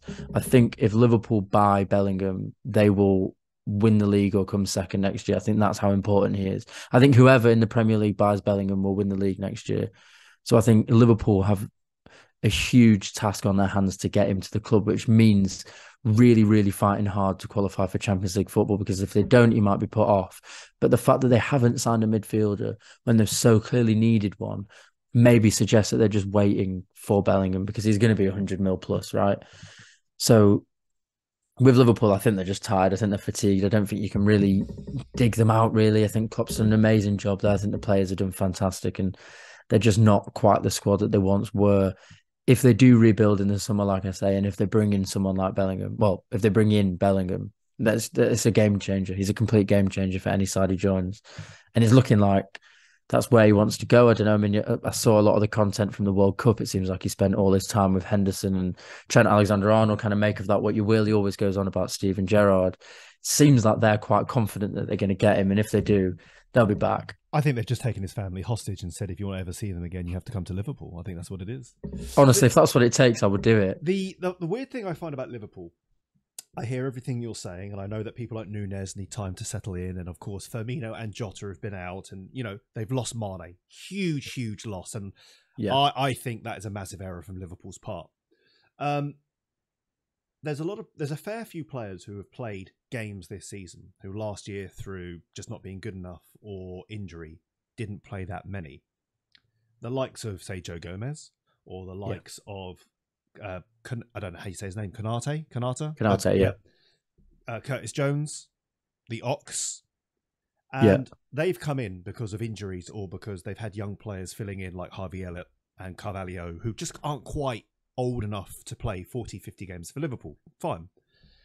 But if they've spent all this time getting fit with the bit between their teeth, they didn't play 60 games last year. So the fatigue element isn't there. Mm-hmm. I don't see why they would be so off the pace in terms of, it's not just fitness, it's just general intelligence, as if like, well, what am I meant to do? I see Trent playing as poorly defensively as I've ever seen him play. The sort of the basic mistakes that he made when he first appeared. And then you see somebody like the Ox, who, this is the Ox at Arsenal when he lost his way, not the Ox at Southampton or when he first went to Liverpool scoring 25-yard screamers. I see Konate, who he played against Milan, and Ibrahimovic said this guy's going to be brilliant. And then in other games, yes, okay, he's young and whatever. He looks a shadow. Robertson hasn't been as good this year, so they've had to play again. I can't. Yeah, I'm glad you said it because I can't. And then, of course, we've got Van Dijk, who I appreciate has lost a yard of pace. But one of Van Dijk's main attributes was his, not just the ability to see the game, read the game, but it was his vocal presence on the pitch. He was positioning everyone. He said to Fabinho, you stay there, we'll split, you drop in, or whatever it might be. That cohesion, that organisation seems to have gone to pot. And then, of course, Alisson has made the odd mistake as well. It just seems odd that so much of this is happening at the same time for Liverpool. Although what I would say... Sorry, but what I would say is the players that you've mentioned, they have all had their injury problems and are coming back from injuries. Obviously, Van Dijk did his ACL, it just hasn't been the same since then. Same with Robertson, he's had a few injury problems. Konate as well. So, and Ox has just been hampered his whole life pretty much by injury. So they've been very, very unlucky in that aspect, is what I would say. But I do agree with you. I think the drop-off has been quite surprising. Not even just in terms of points, but in terms of the way that they're playing. They don't look ruthless at all anymore, do they? No, not at all. And we were talking about City earlier, about this 5% thing where if the hunger isn't there, or you just a bit of self-doubt, or like you said, this perfect storm, loads of things happening at the same time. Maybe that's what's happening with Liverpool. And maybe if you're a Liverpool fan, you think, well, let's get them all out of the way this season, and then next year we can have the perfect season. But we'll see. So with the run-in then, obviously we've got that to look forward to, and that's going to be super exciting. And you mentioned that your career over the last couple of years has been just an upward curve. If you could pick a couple of moments or a couple of events that you were fortunate enough to cover or be part of as a presenting team or reporting team, what to you stands out so far? I think the most excited I've been was for the Chelsea protest with the Super League. We were there at the moment that the Super League was disbanded, and the kind of celebration and the joy from everyone there, because obviously it was kind of like quite visceral anger that their club had, partaken in this pretty much horrible consumerist, like, it's not a nice thing, the Super League. So they were all really, really angry. And then it kind of got revealed that Chelsea were the first club to pull out. So being outside Stamford Bridge there was amazing. Reporting for Times and interviewing fans outside the Euro final, outside Wembley, outside of England, Italy, was absolutely incredible. But it kind of one of those moments where, truthfully, in my head, I was thinking, I don't want to be working. Like, I want to get these interviews out of the way now, and I just because the atmosphere is too good. I need to go and enjoy myself, which I did in the end anyway. So I can't complain. But I think that those two, and then the first Sky gig, and just seeing myself on TV, like knowing that my mum and dad are watching me, and all my mates are kind of like sending me pictures of me on, just no pressure. No, but I still, I mean, I'm very, very new, so I should, but like still, like the excitement, the nerves before I go on, like get like not jittery, but like like you can kind of feel it in your body when you're about to go live. Like I love it. Like I feel like it's quite addictive, which is why I'm so keen to just like carry on progressing and getting on more things and doing more things. So for the run-in and, up to and including the summer transfer window and summer sports, where can we sort of see, hear you, follow you in terms of reporting and being part of the action? So I think Sky is going to be the main place, because I've just before Christmas, in the last sort of couple of weeks, I've decided that I think TalkSport for the moment, because a lot of what I was doing there was production rather than reporting and presenting. So I've kind of laid back that for now, so I can kind of progress as much as I possibly can, because there were lots of times where I'd have to turn down press conferences or interviews with managers or players because I was producing, which, as great as producing the breakfast show on TalkSport is, and assistant producing is fantastic, but like it's not what I want to do in the end. So I've kind of laid back that. So Sky definitely is the place. I should be doing paper talk most Thursday mornings, which is absolutely fantastic, and then little reporting bits here or there. And like you, I'm thinking of setting up a little podcast, because I know so many people with such great stories, and I feel like even now, I think there are some amazing podcasters. I think they're fantastic, but I feel like there's not that much of a personal element a lot of times, especially with the footballers. You kind of want to ask them about football and the teams they've played for and stuff. But like, I want you to describe to me in exquisite detail what it is like to have 40,000 people chanting your name, like what it's like putting that shirt on for the first time. Like these are like everyone wanted to be a footballer. It's not just footballers. I've got quite a few lined up with like ex-politicians and journalists and stuff like that. And I just think like kind of like what you're doing, asking them how they became what they are and getting a more in-depth look, because I love that kind of investigative side of people's lives. No, I totally agree. And that's the right attitude, because too many people, although their delivery is good, they turn the conversation about them. And that's not what it's about the guest. It's about having a conversation, and it's about understanding and delving and sort of going, it's like layers of an onion, and you just slowly get your way through. And, we've spent a lot of time talking about not your job, but your background and what gets you excited and why you made the choices you made and where you're going. And that's what people want to know. Yes, they want opinion, but of course there's forums to get that. And as you've just said, every Thursday from 7:00, paper talk on Sky Sports. But the person behind the voice, or the person behind that appearance, and what's so-and-so like? You just said completely off the cuff, Antonio Conte, charming, lovely guy. You were talking about Alan Brazil. You're giving these kind of nuggets that otherwise people would never know, and that's brilliant. And then you can have conversations about all other things on the side. I agree. I fully support it. I think you should definitely, if you can find some free time. I mean, how have you found it? You enjoying it? Love it. Absolutely love it, because the whole point of this is it spans an awful lot of areas, like you, politicians, current affairs, people in sport, people in music, loads and loads of people slowly to be coming on. And I advocate this to be a place where they can talk about whatever they want. There's no judgment. There's no ill feeling or anything. We're trying to understand the people. Not, if they've got a book to plug or something, that's great. But what about behind that, and experiences and opinions? And you might know somebody for playing guitar in a band, but did you also know X, and why is that? And these are the sort of things that people go, oh, fuck me. It's whatever. And I don't you know, they have to be media trained for their jobs, whatever you do. But I'm a big advocate of just be yourself. Use whatever language expressions you want. That's what this is all about, really. Yeah, it's felt really comfortable. It's just a chat, isn't it? Absolutely. It's like Absolutely. that's all it's supposed to be. Which, yeah, I think you know where I did my masters actually, City University of London. They've just today announced that they're doing a masters in podcasting, just podcasting. And I think like that medium is just growing so much because, like you say, you can actually just get like a personal look at someone. You don't need like these news lines or like specific, like what do they think about this one thing. You can just have and kind of extended conversation with someone. I really, really rate podcasting a lot, and it's definitely something I want to get into. I mean, that it's great that they've got a course, but at the same time, I mean, I've done things like martial arts and boxing in the past, and that's great. You know, you can do it for physical, you can do it for mental benefits as well. But I don't like just this fixation with going down one particular path.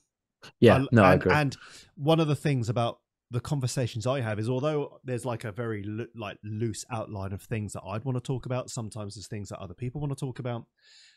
If you were to have a conversation with your mates down the pub or a stranger or whatever, the conversation will do this. It will zigzag all over the place. And that's what you should try and promote. You shouldn't try and have a fixed plan. You should just let it just be organic. And that's just naturally develop. Yeah. I mean, if you've ever been out for a night out with your friends, the best night outs, I'm not going to really reveal too much, but the best night outs are the ones where it's completely unplanned. You go with the flow. Yeah.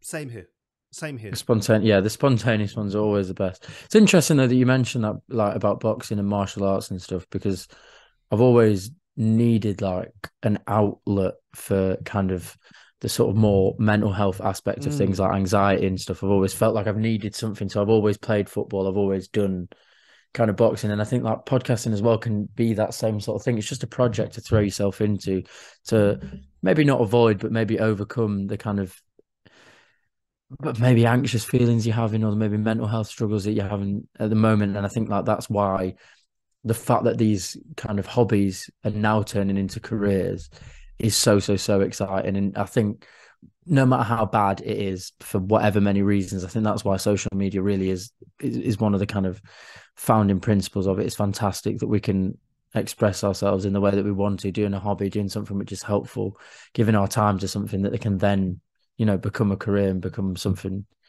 that we want to do. I agree. And everything you've listed there, I purposefully didn't put down so we can get you on the next time as the Premier League and everything is progressing, to talk about things like that, because mental health has become, it's no longer a taboo. It's something that people need to talk about. Activities, hobbies, and the rest of it. So you see, as we can start to track your predictions, which are set in stone, and Kim will have to do a forfeit if he's wrong. By the way, he didn't realise that he's agreed to do that. That's fine. As the Premier League makes its way towards conclusion, we'll get you back. We'll talk about other things as well, and we'll see. Absolutely, how I'd love you are. In the meantime, what I'll do is I'll include all your handles in the description. So when this goes out, people can follow you. They can see you on YouTube. They can see your appearances on Sky Sports and others. And cool. You've also name-checked some of the other publications that you're in as well. So we'll make sure that people follow you 100%. Appreciate it. Nice one. In the meantime, thanks very much. No, thank you. Really enjoyed that. Brilliant. And stay tuned for another episode coming your way very, very soon.